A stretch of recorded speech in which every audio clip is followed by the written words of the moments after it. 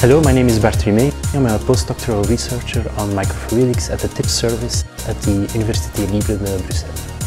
I work on crystallization of active pharmaceutical compounds using microfluidics. So I work together with a company based in the Walloon region. So this project is also in collaboration with La Région Wallonne. And we study the crystallization of active pharmaceutical compounds with microfluidics.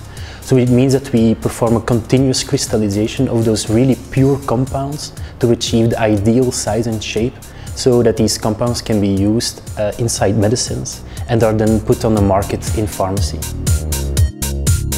The major benefit of working at the Faculty of Applied Sciences, so at the Ecole Polytechnique of the ULB, is the fact that you really work on research that has a direct use. So in my case, I really make a really pure compound that will be, after this project, immediately used in pharmaceutical pills to help people, in fact.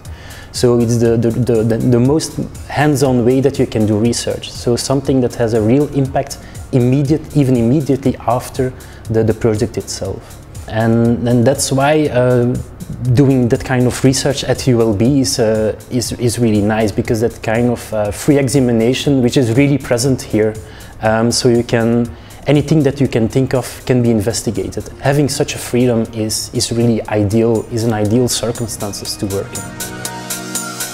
So today I brought a special object. I brought this, what we call is a two-dimensional textile reinforced tape.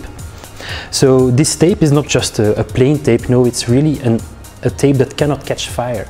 So in fact it's a tape that is used under motor hoods to cable wiring, etc., protecting people. And in fact it's the whole subject of my thesis. So again, it's a real example of how you can have an impact on society just by doing some research. And being able to protect people just as a result of your own thesis is maybe the best example of having a really practical PhD subject.